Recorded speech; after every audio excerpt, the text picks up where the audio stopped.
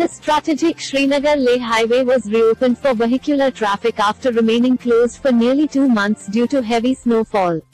With the continuous efforts of the Border Roads Organization, (BRO), the highway was closed for only a few weeks this year. The road was closed on January 5 this year following heavy snowfall after remaining open for a record time despite inclement weather, DG of BR-0 Lieutenant Gen Rajiv Chaudhary said. Srinagar-Leh is a high mountain pass that runs through the Kashmir Valley to Ladakh and is situated at an altitude of 3,528 meters above sea level. This road is the lifeline for the survival and economic development of the people of Ladakh as well as for the security forces. Read more. Japan PM Kishida embarks on 2-day visit to India to attend annual summit. Read more. Guidelines protecting identities doesn't apply to all posh cases, says Bombay HC judge.